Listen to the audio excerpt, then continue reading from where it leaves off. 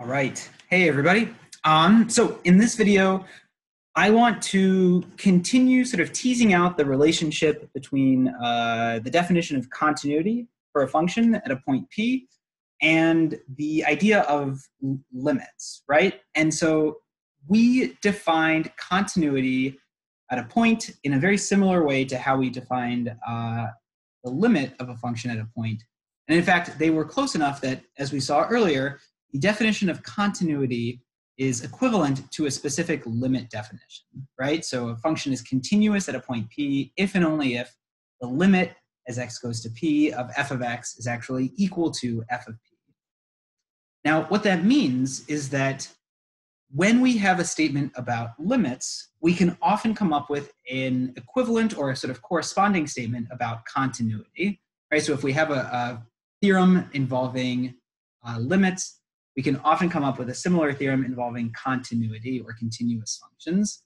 So for example, let's take a look at the sequential criterion for continuity, right? What we'll see is that this is exactly built on the sequential criterion for limits that we discussed in class. So for example, to read this second theorem, the sequential criterion for continuity, suppose G is a function on some domain and let P be an accumulation point of D. I should really say that not only is it an accumulation point of D, it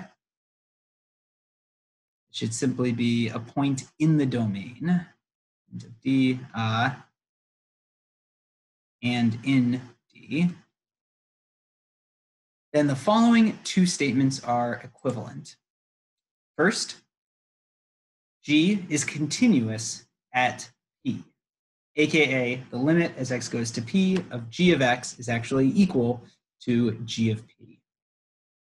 All right. Second, given any sequence A sub n entirely contained within the domain, as long as A sub n converges to P, it will follow that G of A sub n, right, a sequence in the codomain, will converge to G of P.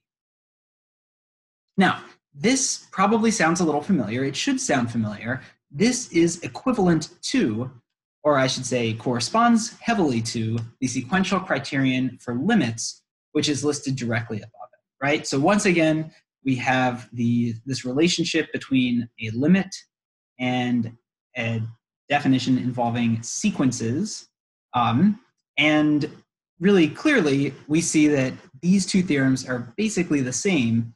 It's just that in the theorem down here, we've adapted our approach to be considering a function whose limit is not just some abstract L, but is actually the value G of P itself, right? And so you can see a direct correspondence between these two.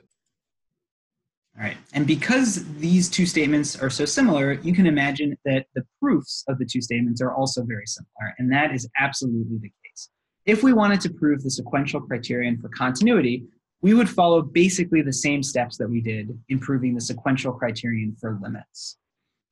We won't do it here, but we have, I'll say we won't actually do that here in this video, and I won't necessarily ask you to do it step by step in class. But if you are interested, or if you want to try to work through this, follow a similar framework to what we did in the sequential criterion for limits, simply replacing our arbitrary L with a specific G of P, and we should arrive at the correct conclusion. In the text, the sequential criterion for continuity comes in at theorem 6.16. We also have theorem 6.15, which I don't have a slide for, but that's the algebra of continuous functions. For example, if you add two continuous functions together, f plus g, the result is continuous. In the end, that boils down to a statement about limits and verifying that the limit as x approaches p of f of x plus g of x is really equal to f of p plus g of p. And you can imagine how referring to the algebraic limit theorem, or what exactly did we call that? The algebra of limits back in 6.9 could be valuable in proving the algebra of continuous functions present in 615. All right, that's all I got for this video. Thanks so much, everybody. I'll see you in class.